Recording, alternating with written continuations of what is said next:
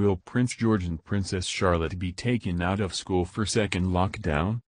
Prince George and Princess Charlotte were taken out of school by their parents Prince William and Kate, Duchess of Cambridge, like many other children across the UK ahead of the first lockdown in March. Will the same thing happen as England enters a second lockdown on Thursday?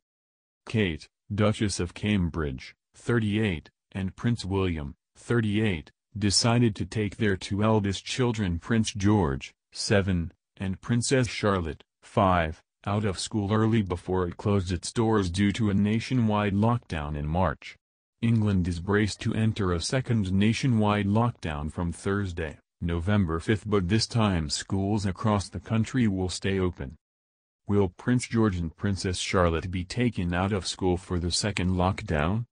William and Kate left London with their 3 children ahead of the first lockdown in March and travelled to their Norfolk home Anmer Hall. The Cambridges spent the whole of lockdown in the countryside and only returned to the capital when schools reopened for the autumn term. Both George and Charlotte are pupils at Thomas's Battersea, a private primary school in southwest London. Thomas's is a short drive from Kensington Palace, where the Cambridge family are based during term time. Whether or not Kate and William choose to remain in London for the second national lockdown remains to be seen. A Kensington Palace spokeswoman said they would not comment on Prince William and Kate's lockdown plans. The royal couple could choose to lead by example and keep their little ones in school, as all non-essential businesses shut their doors until December 2. During the first lockdown, Kate and William were tasked with homeschooling George and Charlotte while also keeping their youngest Prince Louis, 2, occupied. One advantage to Anmer Hall is that it has extensive grounds, and Kate and William encourage their children to play outdoors as much as possible. Kate opened up about the challenges of keeping her children entertained during the lockdown, ahead of Easter. The doting mum told BBC Breakfast, "The children have got such stamina, I don't know how."